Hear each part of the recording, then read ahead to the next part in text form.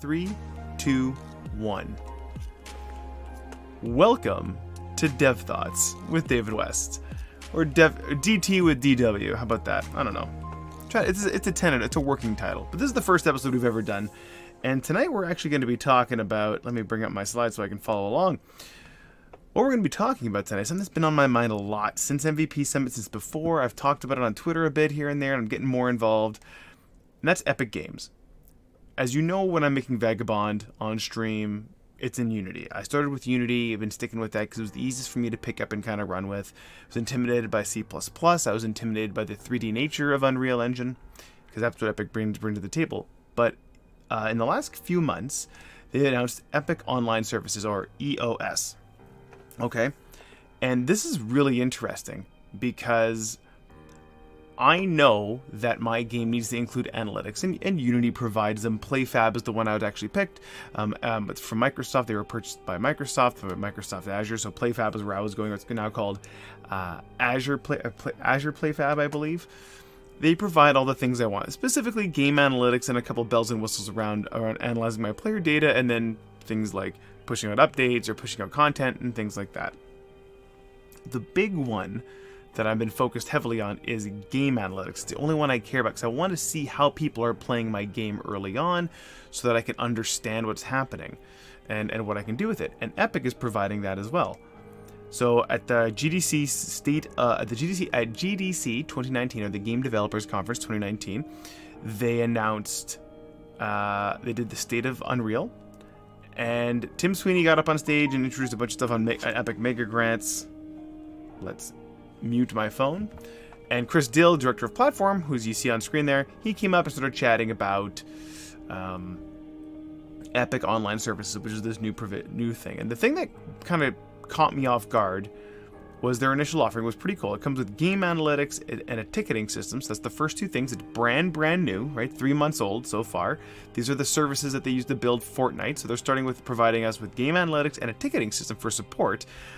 And it's cross-platform, so any engine, any platform. So if I want to integrate this into Unity, I can. If I want to use Epic or Unreal Engine, I can. If I want to use some weirdo proprietary engine, I can. No issues. But here's the thing that kind of caught me off guard. They say it's totally free. And I don't believe this. Not for a second. I'm just going to grab my water here. I'm parched. I didn't believe this for a second. Not even a little bit. So then I went off and tweeted them and said, hey, Unreal, are the Unreal services provided today, which is actually Epic services, but ticketing and analytics going to stay free moving forward? Because the ticketing system is something unique that they provide, and analytics is something that I know I need. I want this, and I need this. Is it going to stay free moving forward? Because the hook I'm figuring is, oh yeah, they're going to get me hooked on it for free while it's new, and then they're going to start charging me $100 a player or something ridiculous. And they replied, as you can see down here, yes. It's just going to stay free moving forward. And I focused, you can notice my question, I focused heavily on the initial offering. All I cared about was, is ticketing and analytics going to stay free? Because for someone who's new into the business, who's an indie, who's just trying to get themselves moving, not too worried about it, this is a huge deal for me because I can integrate this and start using this service right away.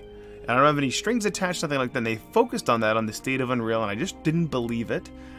But I started to think about it a little bit further, and I think this is where it kind of comes together. Their future offering, which is authentication and login for your players, which provides a friend list. You can provide voice chat, PC Mac overlays, so you can have that little overlay that kind of shows the friend list and kind of a bit of an integrated experience. Achievements and trophies, parties and matchmaking. These are all things that they want to be offering in the future. In the short future, there's also player data and things like that. But here's the big one too. It's also cross-platform. So Facebook, Google, Xbox Live, PSN, Nintendo accounts, the Epic Store. I'll talk about that in a second there, Stilterfish. I'm just going to keep going with this for a sec. In addition to Epic accounts, and supports Twitch account linking. And so it's fully cross-platform, and apparently it does work on whatever store you want to use. So there's no hook on this so far. But I want to know what the catch was. Like, why is this thing free for me to get into it? Like, why? And I think the catch is that it's a new service. It's a baby. Unreal is trying to disrupt the market, more specifically between the Epic Store, right, as Stilterfish pointed out on chat, And with their engine, the engine's always been there. It's been very powerful, but they're taking this huge amount of money they've gotten through investment from Tencent and Fortnite. They're taking that money and they're trying to invest and disrupt the market. They're trying to dethrone Unity as the de facto starter engine, and they're also trying to disrupt Steam as the ubiquitous platform holder. So they're doing things like exclusives. That's a whole other video for another time. But the catch is that this is a brand new service. It doesn't offer everything you want it to offer. And it's like I say, it's a new baby. So you got to kind of deal with that fragility up front. So there's that piece of it. I think the second thing is that there's the theory that it could just all be smoke and vapor. They could just be blowing smoke saying, we're going to do this, it's going to be free forever, and blah, blah, blah. And it's not. They could always change it. There's nothing, no one's going to hold them against them, right? You know, their shareholders change their mind, it is what it is. But I don't think they are. Epic, you look at how they do things, they're very transparent about the features they seem to be pushing out. They're very forward thinking. They're very, here's where the roadmap is. They're doing that with the Epic Store now. They said that they added that Trello board, and you can see there's a lot of features missing compared to Steam, but it's coming down the pipe. You also have the they already do that with the Unreal Engine itself, so that's pretty cool. So they have that piece of it too. So I don't think it's really going away. I just think they're lying. I just really think they're trying to disrupt the market, and the best way to do that is to give people free stuff to make them better, and then that's going to make them look at the platform, very similar to what I'm doing right now. So what are my conclusions on this? My conclusions are pretty straightforward, honestly. Like, I have been hemming and hawing about moving Vagabond over to the Unreal Engine for about a month and a bit now, and seeing the State of Unreal keynote from GDC, I watched it this morning. I was pretty convinced that's where my next game will be. I'm not going to start converting my current thing, which is just a prototype, over to Unreal. There's no point. But when I have my 5 minutes of gameplay, and I feel like the thing is fun, I am going to take a serious look at moving the whole thing into Unreal Engine, because there's 3D elements that I would love to integrate. My original vision for this has a 2.5D kind of 3D perspective, so if I did it in Unreal, it does 3D really well. You know, looking at stuff like they just released that action RPG sample pack that does blueprints and C++ to get the kind of your brain around the scripting. It's a strong development side of things, but I have to explore it a bit more, and the only way I'm going to be able to do that is by actually building something in it. But I'm not about to just abandon what I've already built just to move on to a new engine just for fun. So once I have my 5 minutes of gameplay, I'm going to revisit this, and ultimately, they did say they're going to include, with respect to that, I kind of got off tangent there. In conclusion with the Epic Online services, I will be using those.